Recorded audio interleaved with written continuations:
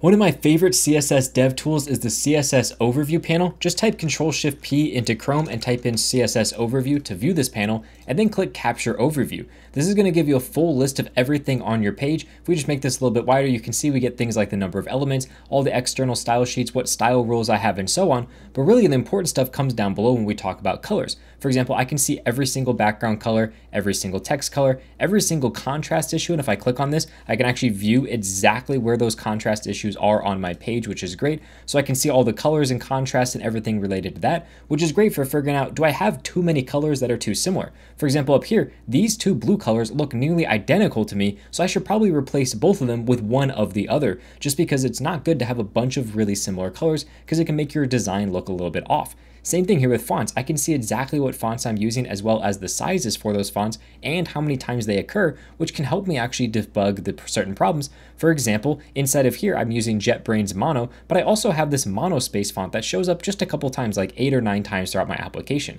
This is generally a sign of a problem in my application where I should be using this actual correct font, but instead I'm using this font by accident. So this helps me find those particular problems in my page. It also shows me any CSS that doesn't work on my page. I have applied to elements and it does nothing. That'll help me with that. And it also tells me every single media query and how many times they occur, so I can figure out if I have too many or too few media queries, or if I'm using values that are very similar to each other. This is just one of the many amazing CSS debugging tools, and if you want to see all of them, I'll link a video on your screen that goes over everything in the CSS tools you need to know.